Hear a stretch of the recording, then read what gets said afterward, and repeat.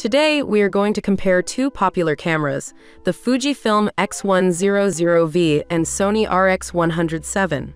We are going to take a look at their features, who they are for, how they perform in various use cases, user experiences, and which one is the right one for you. Links to both of the cameras will be listed in the description below. Let's get started.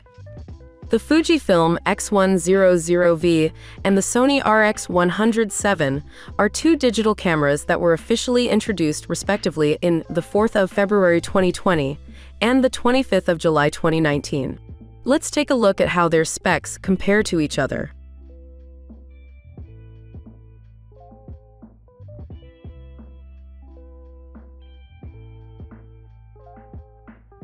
We tested both cameras to assess their performance in different scenarios. Let's take a closer look at our ratings for each of them. Here are our ratings for the Fujifilm X100V. For portrait photography, we will give it a 7 out of 10 rating. For street photography, we will give it a 9 out of 10 rating. For sports photography, we will give it a 7 out of 10 rating. For day-to-day photography, we will give it an 8 out of 10 rating. For landscape photography, we will give it a 6 out of 10 rating. Here are our ratings for the Sony RX100 VII. For portrait photography, we will give it a 6 out of 10 rating. For street photography, we will give it a 10 out of 10 rating. For sports photography, we will give it a 5 out of 10 rating. For day-to-day photography, we will give it a 9 out of 10 rating. For landscape photography, we will give it a 6 out of 10 rating. Next, we will take a look at some sample photos from the Fujifilm X100V and the Sony RX100 VII. Keep in mind that these photos have editing done to them, so the result from your camera might be different. Let's start with the sample photos. Here are some sample photos from the Fujifilm X100V.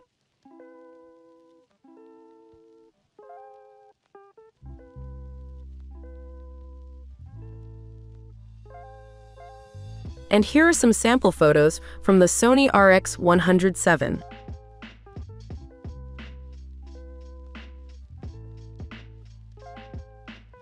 Next, let's take a look at what other users of these cameras have to say about them. Here's what people have to say about the Fujifilm X100V. The Fuji X100V is an amazing camera that surprises me with its capabilities even after a year of use. As a former professional photographer, I appreciate its film simulations, image sharpness, and easy operation. The only downside is the fixed lens, so I plan on getting the X-T3 for different focal lengths. Overall, I highly recommend the X100V for its quality and versatility. I have been searching for the perfect camera for years and finally found it with the Fuji. The image quality is amazing, the portability is great for hiking, and the dedicated dials make it easy to use. It's not without its flaws, but overall it's the best camera I've ever used. Here's what people have to say about the Sony RX100 VII. I've been debating whether the Sony RX100 VII is worth the $1,200 price tag, and for me, it definitely is. It's a phenomenal compact camera that performs well in decent light and can even replace my larger camera and lenses in some cases. The autofocus is quick and tracking is impressive. The only downsides are the lack of a stick-on hand grip. I've been using the Sony a7R III for my travel photography and pre-ordered the a7RIV, but I wanted something smaller for my trips. The a7C is great for natural light photos and has a built-in flash, but it gets slippery and doesn't come with a real battery charger or manual. Despite these drawbacks, it's a great compact camera for travel. To conclude, here are our overall ratings for both of these cameras. Fujifilm X100V. We will give it an overall rating of 8 out of 10. Sony RX100 VII.